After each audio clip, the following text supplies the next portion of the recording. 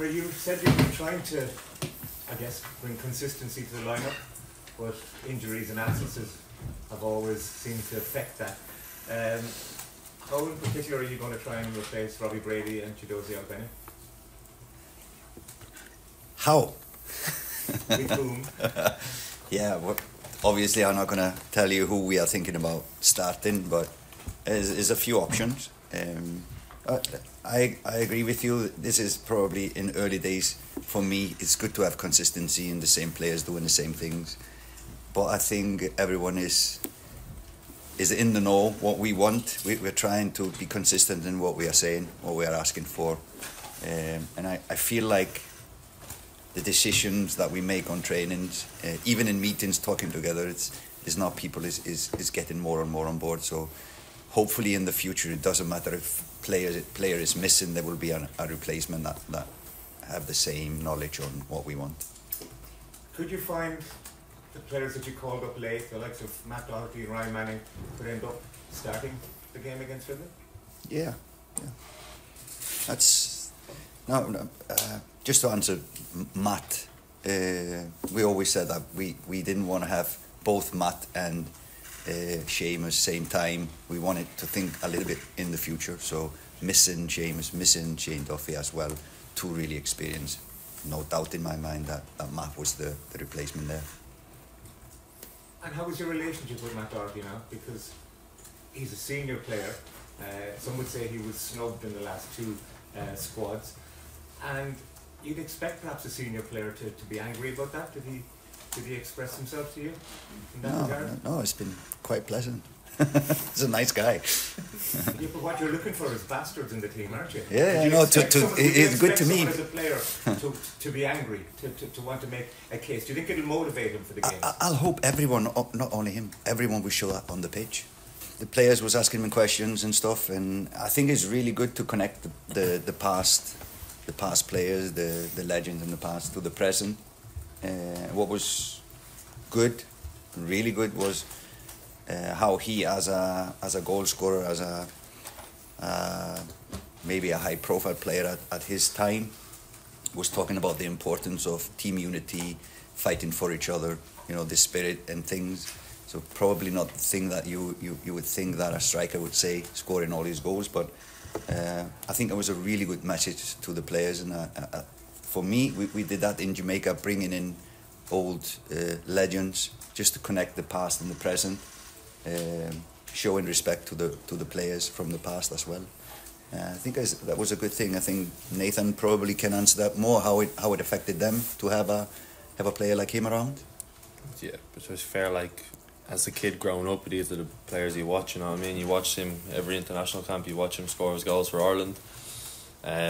Obviously you can't talk to him on a personal level then, can you? So you can only see what he's doing on the pitch, but now that you see them on a personal level and what it means to them and what their team kind of done, it's nice to know that we're in a similar boat, and what we're building here is what they had as well. So I think we can take a lot of things from what he said and use them in our team as well. Heimir, who makes the decision as to what former players come in and who you want to talk to the team? Like this, this was a cup presentation. I said this is something from the federation, so it's not me who decides on that one. But it was really a positive one, this gathering, both for the players and I think presenting the caps a former player doing it, I think is a good gesture as well. Of all the players that have come in, are they all fit for the two games? I know, say, Darragh O'Shea's manager was saying he'd been managing a back injury. Have you everybody available to select tomorrow night? It's today would be the only training that everybody can be fully committed. So we'll see on the session today. Darragh has been struggling with some back injuries, and Festi as well was taken off with an injury. So they're coming in today, both training today, but we'll see how fit they are, if they can do a 90-minute or not. We'll just see after the training session today. But that's the bad thing about this kind of camp. We had, like, I think 8 players playing Sunday. So yesterday was match day +2. That's normally their resting day. So today is the only training session that we can actually do something physical, and we'll test and see how they are. Nathan, you mentioned the fast starts there, and Brentford have been getting a lot of praise for that and for their set pieces. And obviously, Keith Andrews is very involved. Can you talk about the type of work that he's doing and how difficult that can be to replicate at international football when Heimir says you've such a little amount of time on the training pitch? Yeah, I think Keith's very detailed in his work. I think it's always hard coming in as a coach and for let's say Thomas Frank to trust him, and I think he's done that really well. I think he holds a lot of meetings now as well for us. Thomas sees it as a big thing, set pieces, so he has a lot of responsibility. I think lads have bought into him early on. I think he's very commanding in the way he speaks and what he does his work, so I think he should take a lot of credit how we're doing the set pieces. And of course you have a lot more time with the lads in club football, don't you? You can see them a lot more, you can have them every day, but so here it's a lot more rushed, it's a lot more specific, so it's more up to the lads to listen and take it on board than it is for the coaches to keep giving information. Damien, please. Heimir, you've talked about this camp being your last opportunity to look at players before the qualifiers starts. Do you have in your head the team you would like to play in the first qualifier, or are there still places up for grabs in that team? Yeah, you're always looking, you're never like set. I think we have found good connections between players on the pitch and understanding between certain players, etc. But yeah, there's always space for better players in teams, whether it's a national team or a club team. And then it's the form as well. So next game is in March, so you never know who is flying at that stage and who is maybe injured or not playing well or not playing at all. So you can never decide your team for March when it's November. And Nathan, can I just ask, how important is it to go into those games in March on a high from these two games? Yeah, it'd be great. I think that's what our target is, really, isn't it? This camp, to build on what we've been doing and then to go in with that winning feeling and knowing that we can go and beat anybody. I think that'd be a great thing for us going into March. Gavin, please. Heimir, we were talking to Andrew Moore this week, and he's been playing with Euro at Stoke in a deeper midfield role. Can he play that role for Ireland? And if so, is tomorrow night a chance to assess him in that role? We'll see. He's been struggling a little. He had a swollen calf after the last game, so he's been struggling a little. Let's see how he will do on training today. But obviously, everybody sees him as the future for Ireland, and we just wanted to call him in because there was not a competitive game for the under-21s now, so we wanted to call him in and just evaluate him in the squad, seeing what he can bring to this squad, and it's good introduction for him as well to be among these players. But I think for the future, time will tell. He's still young. He's probably not the most physical player in the squad, but time will tell how big of a role he will have. And just on the game tomorrow, obviously you want to assess options ahead of the qualifiers, but you need to avoid defeat to avoid relegation. Will that bring added pressure? Not more to us than Finland. Finland comes to Dublin and they need to win.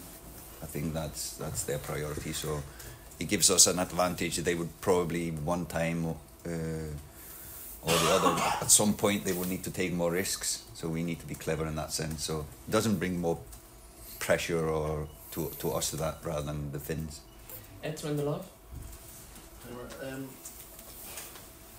suppose just looking at the game from Helsinki, Finland brought a very physical approach, especially up front. They were really putting a lot of physical pressure on the defence. Bringing Shane Duffy back, was that the sort of reason that you were thinking of bringing Shane back for, and now he's gone again? Will you just look for that bit more physicality from your defensive players? Yeah. I said in the press conference when we were announcing the squad that we lost a lot of duels in last camp, and he is one that doesn't lose many of his. So yeah, both in a sense of set pieces and this physicality you're talking about. The Finland team is a really organised team. They know what they are doing, and they pin up with the striker a lot. So it's going to be a fight for the likes of Nathan and those who are playing in the centre of defence, is going to be a lot of fights in this game. And that was one of, and obviously I haven't seen Shane in the squad, so I just also wanted just to work with him and see what he will give to us, experience as well. So that is the reason why I really wanted to have him in this camp. It's good for Nathan. Nathan, obviously, looking back to the Helsinki game, the moment you didn't obviously enjoy it for the goal. Just in terms of when you're playing for a team that's under pressure, if you start thinking too much about your own game, does it affect your natural game then? Something like that, or you have to just put that apart and like, next time that play, I'm going to play the same pass. Is that your mindset, or am I going to take a touch? You know, is it just a case of that 99 times out of 100 you're going to do that perfectly well? How does that play in your mind? Yeah, I guess I don't know if you will. I just don't do it again. I guess really, I'd rather not. But I don't know. You just have to bounce back. Really, I think I've made enough mistakes in my career already that I know I have to bounce back. I thought I did all right. To be fair, I thought mentally, I think if probably a year, 2 years ago, would have been a bit lost after that. Would have affected me bad. I think I'm proud how I reacted. I think the way I got on with it, I moved on, and then I just went back to basics. Won my little duels, won my little passes, done them things right, and just got myself back into the game. Of course, it's annoying, it affects you, but with the group we have here, I know they'll fight for me, they'll look after me, and yeah, they did. Nathan, last month before the Finland game, you said about the way Ireland were playing that you were sick of it. How would you assess it now after the last one? Not as sick of it, I guess. We won a game. I guess the Finland game brought a lot for us. I thought, you could see it again. We probably didn't start at greatest in Greece, but then you could see second half there was belief that we could go and win the game. I think we've been struggling for that belief that we can go win games lately, so I think it brought a lot especially to come from behind away to Finland.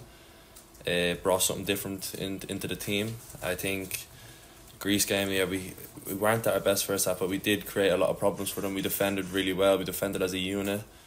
And then we had a right go at the end. Unfortunately, didn't come to anything. But again, it's a lot to build on. It's a lot of belief in there now. It's a different feeling for us that we haven't had in a while. So I think to bring that into this camp, I think it's going to be good. Hopefully. Yeah. Heimir, depending on how you classify Sammy, but apart from him, all of your midfielders are playing in the championship. How do you view the jump from championship to international football? Is it easily bridged, or is it a real challenge for players playing in that league to play international football?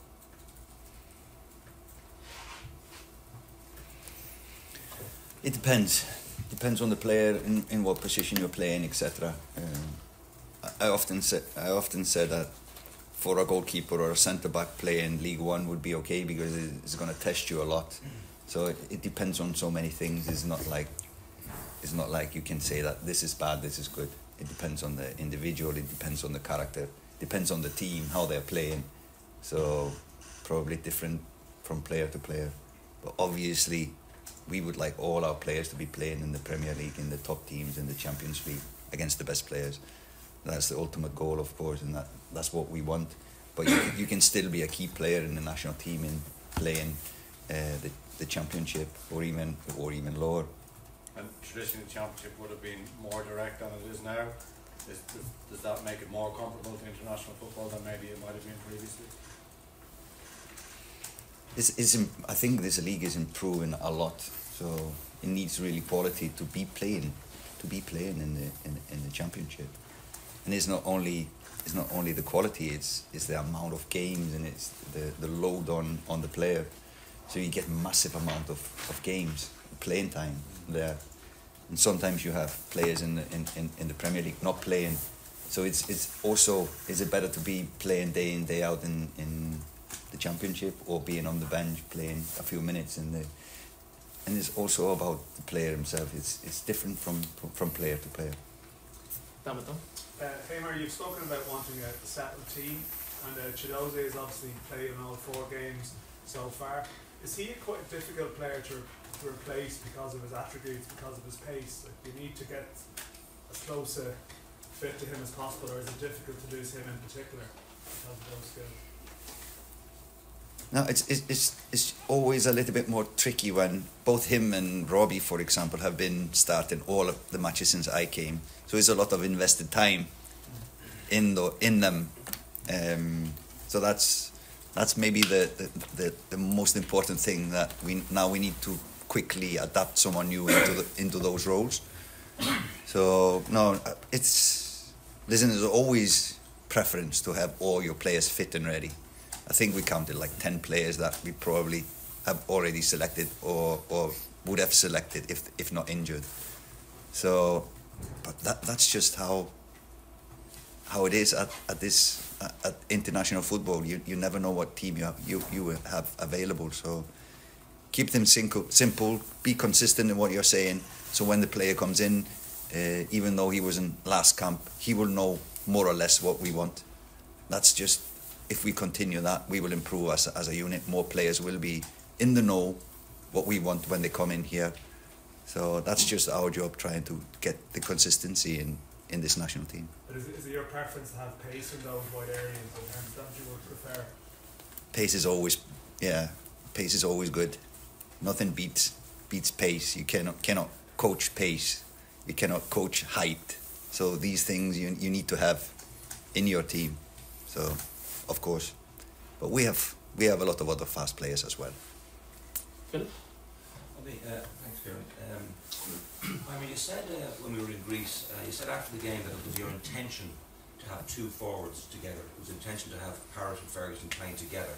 But the way that game evolved, Parrott had to drop back a little bit because they had extra numbers in midfield. Is it your intention to play two players in attack as Ireland coach? And do you see Ferguson and Parrott as a partnership that can work? Because Irish teams over the years, at their very best, always played with two forwards. Yeah, it will always be who we are playing. What are our attacking options? You know, can we create more with two strikers in the centre, etc. So that is something I think we need to be flexible on. What players are available? Who are we playing? What kind of defence they have, etc. Will they have more ball possession like maybe Greece did? And then we need to adapt to that. We are defending, not attacking, etc. So it's something that I like, to play with two strikers. I think it gives options that we don't see much in the game today. But then we just have other ways of hurting teams if we play with one. It's just you see the game in your head before you play it, and then you decide to go with this. Is it an option for tomorrow? Yeah, it is. And what way do they complement each other? And do you think Ferguson is in a better place physically than he was, 5 weeks ago, 6 weeks ago? Yeah. We see that in numbers. See that in numbers from Brighton. How much he is doing. So we know that he is progressing. But normally in the past, if you're talking about in the past, normally it was a big one and it was a quick one. So kind of a combination of those in them. So Troy, Tom are the guys running more in spaces, etc. Finn or Sammy are the guys finding spaces. Evan is of course really good in front of goal. That is where he should be. Just finally, Finn he played very well in Finland in that sort of advanced midfield position. He scored a couple of goals for Middlesbrough more recently. Do you see him as all the individual player that you think you can trust in your first 11? And in what position do you see him most effective? He's playing more or less always the same position at Middlesbrough, like a 10 row, finding runners in spaces, clever passes, and scoring himself. So I think that's his best position, somewhere higher up on the pitch where he can use his strengths, which is creation. All please. Nathan, could I just ask you about Liam Scales? He probably had to be patient at times under Stephen. He seems to have grasped this opportunity, particularly last month. Can you just speak a little bit about his attributes and the partnership that you guys can look to build on? Well, I've watched Scales. He played up since I was like 14. He played with my brother at UCD. He would have played centre back with him, so I've seen him play from there. So I've always known him. I've always seen how good he was. Then obviously going through the League of Ireland and getting his move, he's always had the qualities of a top player. So it's no surprise he's got his chance. I think he has been patient. He's bided his time, and he's been very patient, to be fair to him. But Liam's a credit to himself, because what he does, how his patience, how he is as a lad, how nice he is. He's just a top fella all around. So he does really deserve this, and he's taken it by the scruff of the neck, really, hasn't he? He's been unbelievable to play beside. You know, I know he's there. I know I can give him the ball. I know he'll win his headers, and it makes my life easier when someone like that's playing beside me. What do you remember of him when he was playing with your brother? I think my brother is still a bit better, but I kind of have to say that. But no, it's the same as he is now. You know, he's aggressive, good on the ball, and lovely left foot, and his hair as well. So you always remember that, won't you? Did you see him as having the capability of playing at a higher level when you were watching him yesterday? Yeah, I was only like 14. I wasn't thinking like that. Just back in. Nathan, I know it's one game at a time, obviously, but you know, having England Wembley on Sunday evening, is that extra motivation for the players for to perform tomorrow night? Don't know, because I haven't thought of it yet. I think my only thought is Finland at home. That's the biggest game in the world now on Thursday night, and then when that's over, then England will be the biggest game in the world. So it's just one game at a time for me. I try not to think too far ahead. Thank you very much, guys.